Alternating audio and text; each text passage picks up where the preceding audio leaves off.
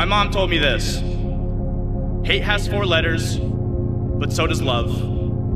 Enemies has 7 letters, but so does friends. Lying has 5 letters, but so does truth.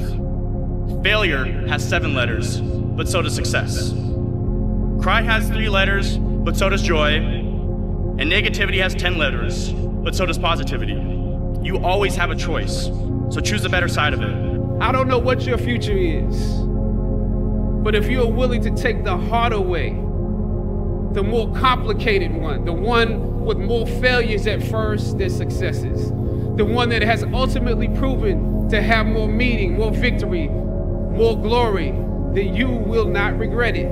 The life that you have is a life that you chose. Where you're currently living, what you're currently doing, you chose that. People complain about having kids, people complain about having responsibilities, people complain about their rent, people complain about their student loans. Most of these things in life are self-imposed. You self-impose a lot of these issues in your life. That's just the nature of the game. So when you understand that everything is self-imposed, then you're like, okay, I'm gonna be a little bit more relaxed on my responsibilities. I'm gonna be more careful about the decisions and the commitments that I make because I understand that there's long-term consequences to it. I see a lot of people complaining, dude, but very few people taking action. Most people make excuses.